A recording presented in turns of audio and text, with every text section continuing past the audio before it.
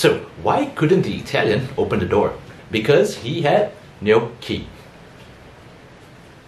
Jokes aside, gnocchi is definitely one of the more underrated and less common pasta dishes. Despite this, it offers a slightly different eating experience, with it being a bit more chewy as compared to regular noodles, such as spaghetti, fettuccine, linguine, you know the lot. That being said, it is a great way to use leftover potatoes or potatoes in general. So in today's video, we make gnocchi.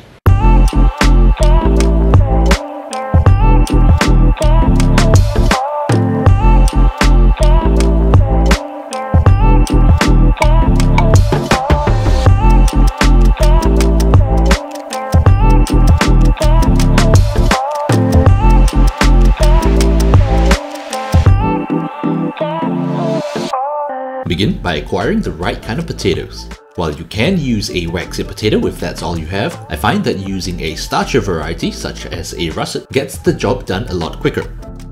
The first step is to cook your potatoes. You can bake them in an oven and scoop out the insides while keeping the skins for cheddar bacon potato skins. But in the essence of time, and mostly because I was lazy, I chose to drown the potatoes in some salted hydrogen dioxide. Boil your potatoes for about 30 to 40 minutes or until forking tender. And by that, I mean until a fork can easily pierce the flesh of your little starchy boys. Once that's done, remove them from the water and peel them.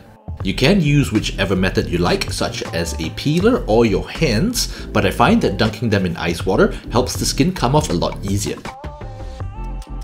Transfer the flesh into a bowl and begin mashing away.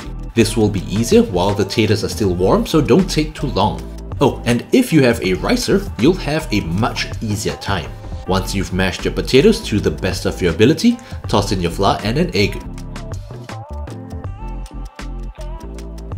Give it a little mix, and once it starts coming together, begin kneading it with your hands until it forms a nice smooth ball.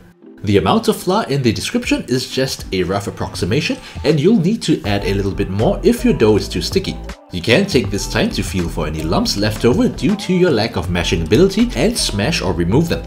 Now that you've acquired a fairly smooth, voluptuous lump, cut it into as many quarters as you can and begin rolling them into cylinders. As for how thick they should be, I'll leave that up to you. If you're someone who enjoys thicker but fewer pieces of gnocchi, then you can opt for a slightly thicker roll. If not, then just roll it thinner. Next, using a bench scraper or knife or any other sharp object, cut your little potato parcels and you are pretty much done. For those of you who want extra credit, you can go a step further and give it a slight pattern. Why would you want to give it a pattern? Simple.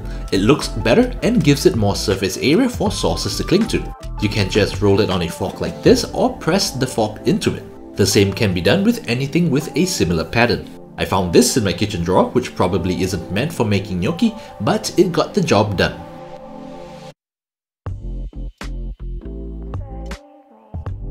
If you're not eating it immediately, then just dust the tray with some flour and place your gnocchis on it, making sure they practice social distancing. Place them in the freezer uncovered until completely frozen before transferring into a container or Ziploc bag and placing it back into the freezer.